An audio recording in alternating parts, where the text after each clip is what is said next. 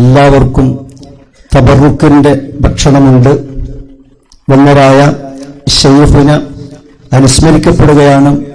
ഒരൊറ്റ വാക്ക് പറഞ്ഞ് ഞാൻ നിർത്തുകയാണ്. സാധാരണക്കാർ ഇതുവരെ സംസാരിച്ച സംസാരങ്ങളൊക്കെ പണ്ഡിതന്മാർക്കുള്ള ഉപദേശങ്ങളായിരുന്നു. സാധാരണക്കാർക്ക് വന്നരായ ശൈഖുയുടെ ജീവിതത്തിൽ നിന്നുള്ള ഒരു ഉദാഹരണം പറഞ്ഞാൽ നിർത്താം. ഉസ്താദിന്റെ വ്യക്തിത്വം ഒരു ഔട്ട്സ്റ്റാൻഡിംഗ് പേഴ്സണാലിറ്റി.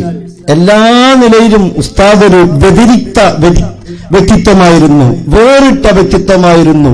അവിടുത്തെ ജീവിതവും നടപ്പും കിടപ്പും എല്ലാം വളരെ ലാളിത്യമുള്ളതായിരുന്നു. അവിടുന്ന് ഒരിക്കലും ഖനാഅത്തിന്റെ അതിരിവിടാൻ ശ്രമിച്ചില്ല. ഇവിടെയാണ് ഹബീബായ മുഹമ്മദ് റസൂലുള്ളാഹി സ്വല്ലല്ലാഹു അലൈഹി വസല്ലം അവിടുത്തെ ഒരു ഹദീസ് ഈ ഉറൂസിന്റെ സന്ദേശമായി പണ്ഡിത സുഹൃത്തുക്കളോടും സാധാരണക്കാരോടും ഞാൻ ഓർമ്മപ്പെടുത്തുന്നു. എപ്പോഴും ജീവിതത്തിന്റെ ചലനങ്ങളിലും നിശ്ചലനങ്ങളിലും നമ്മുടെ നെഞ്ചത്തടിക്കേണ്ട ഒരു ഹദീസ് ഹബീബ് സ്വല്ലല്ലാഹു അലൈഹി വസല്ലം പറഞ്ഞു, ദുനിയാവിൽ മതിമറന്ന് ജീവിച്ചുകൂടാ മോനെ. കാരണം ഹലാലുഹാ ഹിസാബ് വഹറാമുഹാ ഇഖാബ്.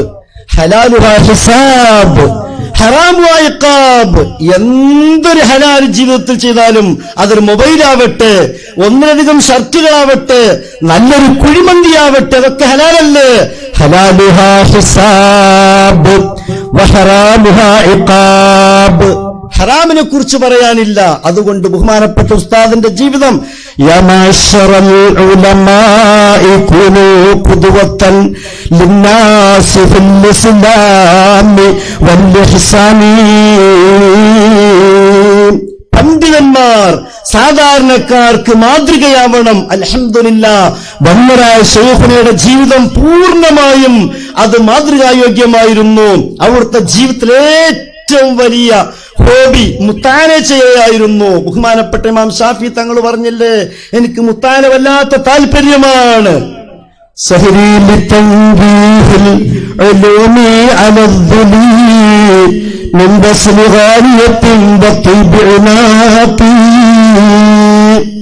ഇതിന്റെ അർത്ഥം ഞാൻ മലയാളത്തിൽ പറഞ്ഞാൽ സാധാരണക്കാർ തെറ്റിദ്ധരിക്കും. മഹാൻ പറഞ്ഞു, എനിക്ക് പാതിരാത്രി ഉറക്കമൊളിച്ച് കെട്ടിക്കുടുങ്ങിയ മസലുകൾ ഇങ്ങനെ ഹല്ല് ചെയ്യുന്നതിന് താല്പര്യം. മിംവസ്ലിഹാനിയത്തിൻ, അഴകൊഴുകുന്ന മധുമോഹിനിയായ കാമിനിയുമൊത്ത് സഹശയനം നടത്തുന്നതിനേക്കാളും സർവ സുഖാഡംബരങ്ങളുടെയും സമഞ്ജസ സമ്മേളനമായ സ്വർഗീയ ആലിംഗനത്തെക്കാളും എനിക്ക് സന്തോഷം അത് കിതാബ് മുതാല് ചെയ്തുകൊണ്ട് ഹല്ലയിക്കാൻ വേണ്ടി ഇറക്കയിക്കലാണ്.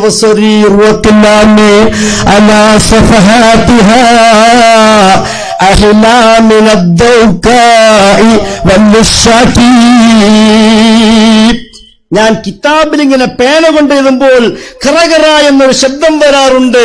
ആ ശബ്ദത്തിന്റെ മാധുര്യം എത്രയെന്നറിയാമോ?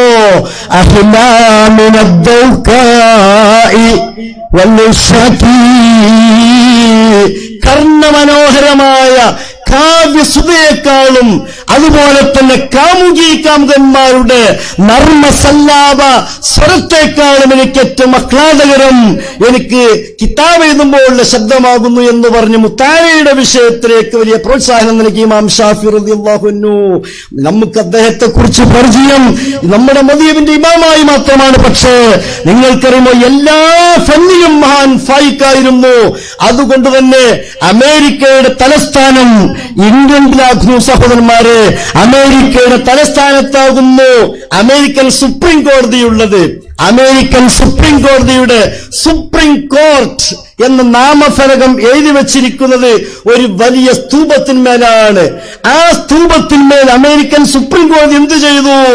ലോകത്ത് നിയമശാസ്ത്രത്തിൽ, അതായത് അൽ അഹ്കാമുൽ മന്തിഖിയ്യ, ലോജിക് ആർട്ടിക്കിൾസ്, മന്തിക്കിന്റെ വിഷയത്തിൽ ലോകത്തെ ഏറ്റവും വലിയ സംഭാവന ചെയ്ത, നിയമവിജ്ഞാനത്തിൽ ഏറ്റവും വലിയ സംഭാവന ചെയ്ത 13 ആളുകളുടെ പ്രതിമ അമേരിക്കൻ സർക്കാർ ഇന്നും അമേരിക്കൻ സുപ്രീം കോടതിയുടെ താഴികക്കുടത്തിൽ വെൺകല്ലിൽ 13 പ്രതിമകൾ കൊത്തിവെച്ചിട്ടുണ്ട്.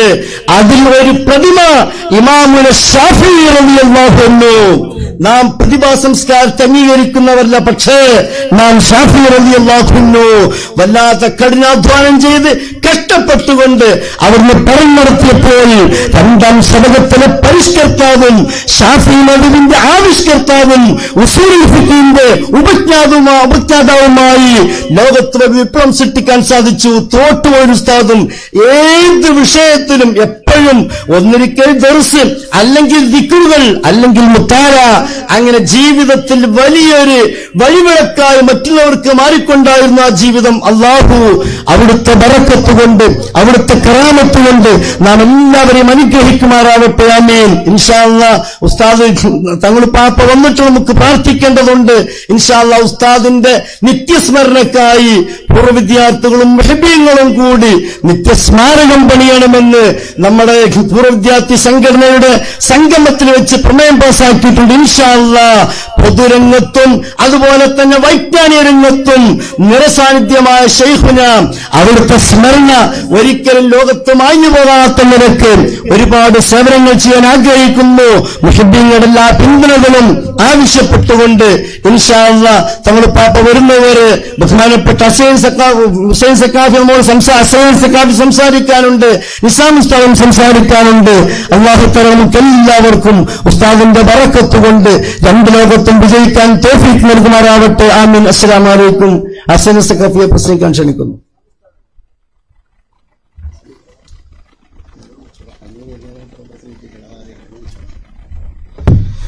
السلام عليكم ورحمة الله وبركاته. بسم الله والحمد لله. اللهم صل وسلم وبارك على رسولك سيدنا محمد وعلى آل سيدنا محمد. ബഹുമാനത്തോട് പറഞ്ഞ പണ്ഡിതന്മാർ, പ്രസ്ഥാന നേതാക്കൾ, ഈ പ്രദേശത്തെ നല്ലവരായ നാട്ടുകാരെ, ബഹുമാനപ്പെട്ട വന്യരായ തൊട്ടുപോൽ ഉസ്താദിനെ അനുസ്മരിക്കുന്ന ഈ മഹനീയ സദസ്സ് എന്തുകൊണ്ടും വളരെ ശ്രദ്ധേയവും സ്വാഗതാർഹവുമായ ഒരു ചടങ്ങാണ് എന്ന് പറയേണ്ടതില്ല. പ്രാസ്ഥാനിക രംഗത്ത്, സംഘടനാ രംഗത്ത് സാധാരണക്കാരായ ആളുകളെ സംഘടനയിലേക്ക് എങ്ങനെ കൊണ്ടുവരണമെന്നത് നല്ലതുപോലെ കാണിച്ചു തരികയും തന്റെ അടുക്കൽ പഠിച്ചുകൊണ്ടിരിക്കുന്ന വിദ്യാർത്ഥികളെ ആ മേഖലയിലേക്ക് തിരിച്ചുവിട്ട് അതിന്റെ ആവശ്യമായ എല്ലാ ആയുധങ്ങളും ആ ആയുധങ്ങൾ ഉപയോഗിക്കേണ്ട രൂപവുമൊക്കെ പഠിപ്പിച്ചാണ് ഉസ്താദ് ശിഷ്യന്മാരെ വിട്ടത് എന്ന് ശിഷ്യന്മാർ തന്നെ ഇവിടെ സാക്ഷ്യപ്പെടുത്തിയിട്ടുണ്ട്. ഇതൊക്കെ ഉൾക്കൊള്ളുമ്പോഴും കേൾക്കുമ്പോഴും നമ്മൾ ചിന്തിക്കേണ്ടത് ഉസ്താദ് ജീവിച്ചിരുന്ന കാലഘട്ടത്തിലേറെ ഈ സംഘടനാ രംഗത്തേക്ക് പൊതുസമൂഹത്തെ, സാധാരണക്കാരെ വളർത്തിക്കൊണ്ടുവരൽ അനിവാര്യമായ ഒരു കാലഘട്ടമാണ് ഇത് എന്ന് മനസ്സിലാക്കി അതിൽ നിന്ന് പ്രചോദനം ഉൾക്കൊണ്ടുകൊണ്ട് കേൾവി സുഖത്തിനു വേണ്ടി കേട്ടു പോകുന്നതിന് പകരം ശിഷ്യന്മാരും മുഹബ്ബീങ്ങളുമായ നമ്മളൊക്കെ ആ പ്രവർത്തനത്തെ ജീവിതത്തിൽ പകർത്താനാണ് നമ്മുടെ ഭാഗത്തു നിന്ന് ശ്രമം ഉണ്ടാകേണ്ടത്. മഞ്ചേരിയിൽ നടന്ന SYSന്റെ ജില്ലാ സമ്മേളനത്തിന്റെ മുന്നോടിയായി നടക്കുന്ന സ്വാഗത സംഘ രൂപീകരണത്തിലാണ് ബഹുമാനപ്പെട്ട ഉസ്താദ് അവറുകൾ അവസാനമായി പങ്കെടുക്കുന്ന ഒരു പ്രൗഢമായ സദസ്സ്. ഉസ്താദ് നേതൃത്വം നൽകേണ്ട, സ്റ്റേജിലിരിക്കേണ്ട ഒരു വലിയ സദസ്സ് കഴിഞ്ഞ് പിന്നീട് ഒരു പ്രോഗ്രാം വരുന്നതിന്റെ മുമ്പ് ബഹുമാനപ്പെട്ട ഉസ്താദ് അവറുകൾ ലോകത്തോട് വിട പറഞ്ഞിട്ടുണ്ട്. എല്ലാ പ്രാരാബ്ദങ്ങളും പ്രയാസങ്ങളും, സ്വന്തമായി വാഹനമില്ല, സ്വന്തമായി സൗകര്യമില്ല, നല്ലതുപോലെ അറിയാവുന്നതാണ്. പല സ്ഥലത്തേക്കും ഉസ്താദിന്റെ കൂടെ ഞാനൊരു ശിഷ്യനല്ലെങ്കിലും സംഘടനാ രംഗത്ത് ഒരു ശിഷ്യത്വമുണ്ട്. കൂടെ പല കാര്യങ്ങൾക്ക് വേണ്ടി, സംഘടനാ പ്രവർത്തനത്തിന് വേണ്ടിയൊക്കെ കൂടെ നടക്കാൻ അവസരം കിട്ടിയിട്ടുണ്ട്. സ്വന്തമായൊരു വാഹനമോ സംവിധാനമോ ഇല്ലാഞ്ഞിട്ടും എല്ലാ ത്യാഗങ്ങളും സഹിച്ചുകൊണ്ട് തന്നെ ഉസ്താദ് അവറുകൾ മരിക്കുന്നത് വരെ സംഘടനാ രംഗത്ത് സജീവമായി പ്രവർത്തിച്ചു എന്നതുകൊണ്ട് തന്നെ ശിഷ്യന്മാർക്കും മുഹിബ്ബീങ്ങൾക്കുമായ ആളുകൾക്ക് ഇന്ന് അതിൽ നിന്ന് ഒരുപാട് പാഠമുണ്ട്.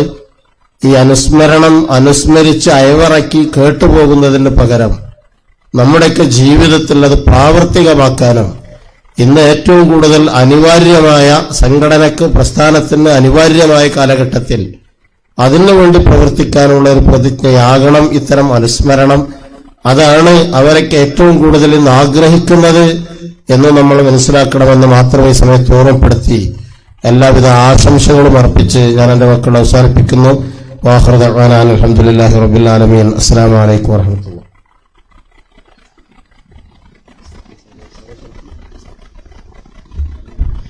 ഇനി നമ്മളോട് സംസാരിക്കുന്നത്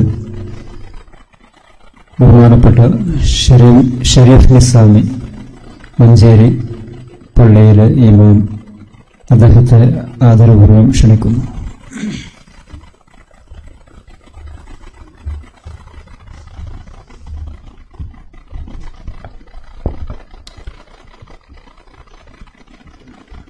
السلام عليكم ورحمة الله. بسم الله الرحمن الرحيم. الحمد لله رب العالمين. اللهم صل وسلم وبارك على سيدنا محمد وعلى آله وصحبه أجمعين. أشهد أن لا إله إلا الله وأشهد أن محمدا رسول الله. أما بعد. ആദരണീയരായ ഉസ്താദുമാരെ, പ്രിയപ്പെട്ട സഹോദര സഹോദരിമാരെ, അഭിവന്യരായ മർഹൂം തോട്ടുപോയിൽ ഉസ്താദിന്റെ പാവന സ്മരണയിലാണ് നമ്മൾ തോടിയിട്ടുള്ളത്.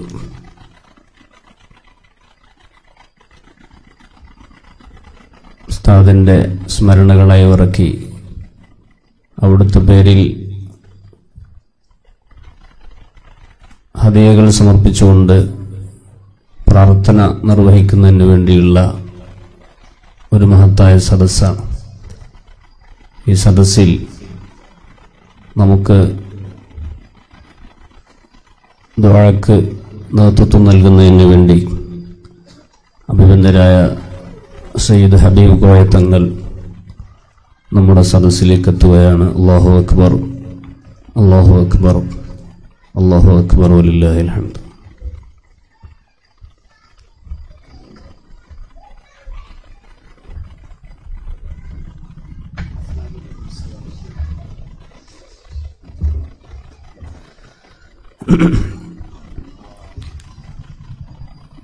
വളരെ കൂടുതൽ സമയമായി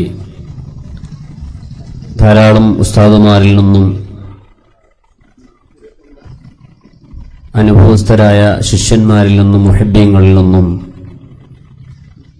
ബഹുമാനപ്പെട്ട ഉസ്താദിന്റെ നല്ല മാതൃകകളും സ്മരണകളും നമ്മൾ ഇവിടെ കേട്ട് അനുഭവിച്ചുകൊണ്ടിരിക്കുകയാണ്. ഇനി ഒരു അധിക പ്രസംഗം ഉദ്ദേശിക്കുന്നില്ല. നമ്മളെല്ലാവരും ആശിച്ചതും ആഗ്രഹിച്ചതും ഇനി സയ്യിദ് അവരുടെ നേതൃത്വത്തിലുള്ള ആത്മീയ സദസ്സും പ്രാർത്ഥനയൊക്കെയാണ്. എന്തായിരുന്നാലും മറ്റ കാര്യം പറയുന്നു. അന്നാസു ബി ആജാലിഹിം യമൂത്തൂൻ വൽ ഉലമാഉ ബി ആജാലിഹിം യൂലദൂൻ എന്നൊരു ആപ്തവാക്യം വായിച്ചു ഓർക്കുന്നുണ്ട്. സാധാരണ ജനങ്ങൾ മരിക്കുന്നതോടുകൂടി അവരുടെ സ്മരണകളൊക്കെയും അതോടൊപ്പം സ്മൃതിയടയും.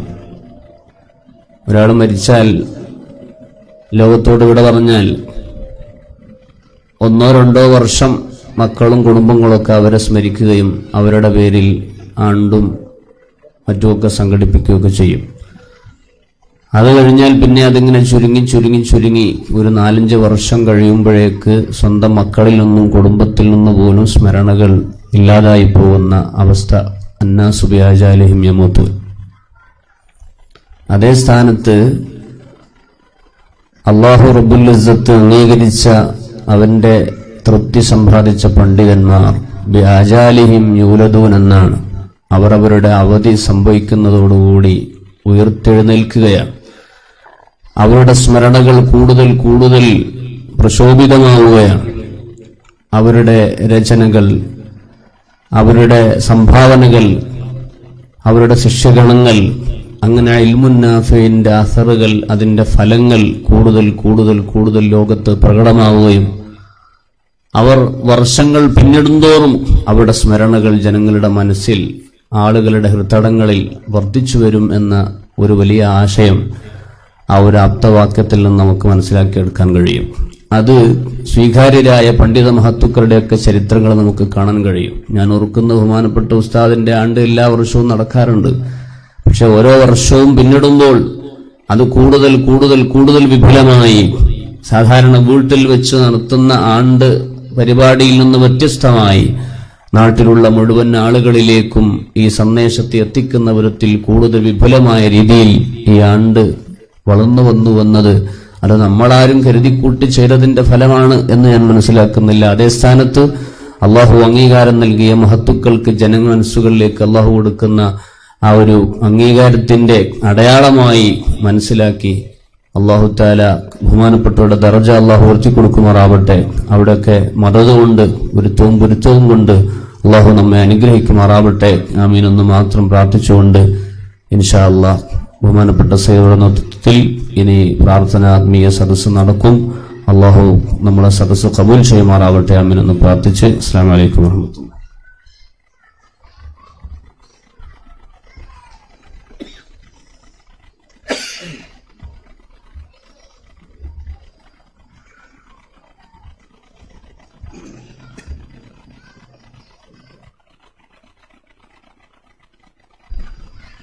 അസ്സലാമു അലൈക്കും വറഹ്മത്തുള്ളാഹി വബറകാതുഹു. പ്രിയപ്പെട്ട സഹോദരന്മാരെ, പണ്ഡിതന്മാർ, സാധാത്യങ്ങളെ, ബഹുമാനപ്പെട്ട സയ്യിദ് അവരുടെ നേതൃത്വത്തിൽ ദുആ ആരംഭിക്കുകയാണ്. ഈ സമയത്ത് നമ്മുടെ ഈ ആണ്ട് നേർച്ചയോടനുബന്ധിച്ച് ഇതിന്റെ പ്രചരണമായി നമ്മുടെ വീടുകളിലൊക്കെ ഒന്ന് കയറിയിറങ്ങിയ സമയത്ത് ഒരുപാട് സഹോദരന്മാരും സഹോദരിമാരും ഉമ്മമാരുമൊക്കെ പ്രത്യേകം തങ്ങൾ വരുന്ന ഈ സദസ്സിൽ വെച്ച് ദുആ ചെയ്യാൻ വേണ്ടി ആവശ്യപ്പെട്ടിട്ടുണ്ട്. പേരെടുത്ത് ആരുടെയും ആവശ്യങ്ങൾ പറയുന്നില്ല. രോഗികളായ ഒരുപാട് സഹോദരന്മാരെ പ്രത്യേകം കൈപിടിച്ച് സഹോദരന്മാർ പറഞ്ഞത്, തങ്ങൾ വരുന്ന സമയത്ത് നമുക്ക് ആ സദസ്സിലേക്ക് വരാൻ കഴിയില്ലെങ്കിലും രോഗശമനത്തിന് വേണ്ടി ആഫിയത്തിന് വേണ്ടി ദുആ ചെയ്യണമെന്ന് പറഞ്ഞ് കൂട്ടത്തിൽ ചില സഹോദരിമാരൊക്കെ ദുആ ചെയ്യാൻ വേണ്ടിയിട്ട് നമ്മുടെ ഈ പ്രോഗ്രാമിന് പ്രത്യേകമായ നാട്ടിൽ നിന്ന് ഒരു സംഭാവനയോ മറ്റൊന്നും സ്വീകരിച്ചിട്ടില്ല. നസ്റുസുന്ന വിദ്യാർത്ഥികൾ മാത്രം സംഘടിപ്പിക്കുന്ന പ്രോഗ്രാമിലേക്ക് എന്നിട്ടും തങ്ങളോട് ദുആ ലഭിക്കണം എന്ന ലക്ഷ്യം വെച്ചുകൊണ്ട് ചില സഹോദരിമാരൊക്കെ പ്രത്യേകം ദുആ ചെയ്യാൻ വേണ്ടി, ആഫിയത്തിന് വേണ്ടി ദുആ ചെയ്യാൻ വേണ്ടി, രോഗശമനത്തിന് വേണ്ടി ദുആ ചെയ്യാൻ വേണ്ടി, ഹലാലായ മുറാദുകളൊക്കെ ഹാസിലാകുന്നതിന് വേണ്ടി, മനസ്സിലുള്ള ആഗ്രഹങ്ങളൊക്കെ പൂവണിയുന്നതിന് വേണ്ടി ദുആ ചെയ്യാൻ പറഞ്ഞിട്ടുണ്ട്. കൂട്ടത്തില് തങ്ങൾ പാപ്പയുടെ ശ്രദ്ധയിൽപ്പെടുത്തുന്ന നിങ്ങളുടെ നാട്ടിലെ പ്രിയപ്പെട്ട ഒരു ചെറുപ്പക്കാരനായ സഹോദരൻ ഷംസുദ്ദീൻ, ഞങ്ങളൊക്കെ ചെറിയാപ്പി എന്ന് വിളിക്കുന്ന സുഹൃത്ത്, വളരെ പ്രയാസകരമായ രോഗത്തിലാണ്. സലാമത്തിനു വേണ്ടി, ശമനത്തിനു വേണ്ടി തങ്ങളെ പ്രത്യേകം ദുആ ചെയ്യണമെന്ന് തങ്ങളെ ആവശ്യപ്പെട്ട് ബാക്കി അനുബന്ധമായ ദുആ സംബന്ധമായ കാര്യങ്ങളൊക്കെ ഇൻഷാ അല്ലാഹ് നസ്ർ സുന്നയുടെ ഭാരവാഹികൾ അറിയിക്കുമെന്ന് ഉണർത്തി നിർത്തുന്നു. അസ്സലാമു അലൈക്കും.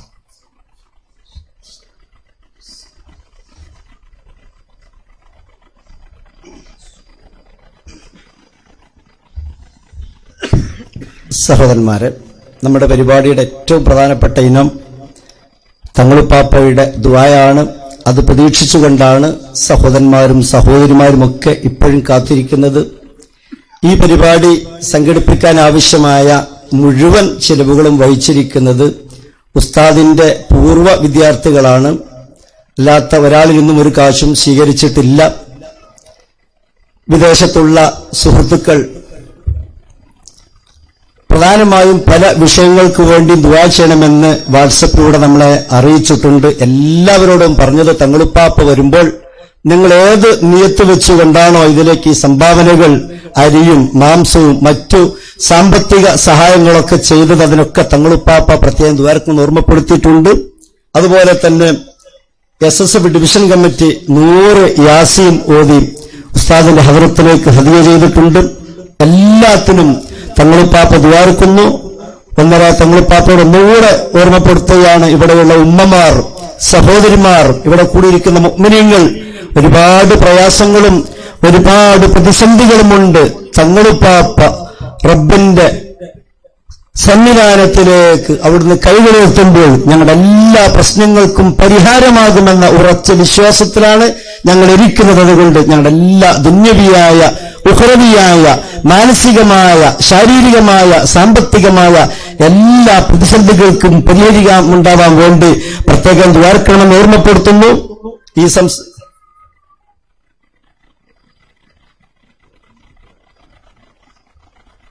അതുകൊണ്ട് ഇൻഷാ അല്ലാഹ് ഈ സമയത്ത് നമ്മുടെ ബറക്കത്തിന്റെ ഭക്ഷണം സഹോദരിമാർക്കിടയിൽ വിതരണം ചെയ്യുന്നു. എല്ലാ സുഹൃത്തുക്കളും അവിടത്തേക്ക് വരിക. നമ്മൾ മഗ്‌രിബ് നിസ്കരിച്ച് മുതൽ ഇരുന്നതാണ്. എല്ലാവരും എഴുന്നേറ്റ് വന്ന് ഇൻഷാ അല്ലാഹ് തങ്ങൾ പാപ്പാന്റെ ദുആ നടക്കാൻ പോകുന്നു. റോഡിരിക്കുന്ന മുഴുവൻ ആളുകളും നമ്മുടെ അടുത്തേക്ക് വരണം. ഇൻഷാ അല്ലാഹ് നമ്മൾ ദുആയിലേക്ക് പ്രവേശിക്കാൻ വേണ്ടി പോവുകയാണ്.